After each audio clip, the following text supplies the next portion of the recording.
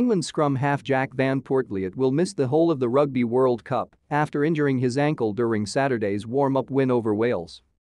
The Leicester Tigers player accidentally collided with teammate Ollie Lawrence and had to be helped from the field during the 1917 victory at Twickenham, and the RFU has now confirmed he will require surgery. Northampton's Alex Mitchell has replaced Van Poortvliet in England's 33-player squad, joining Danny Care and Ben Youngs as options at number 9 for next month's tournament in France.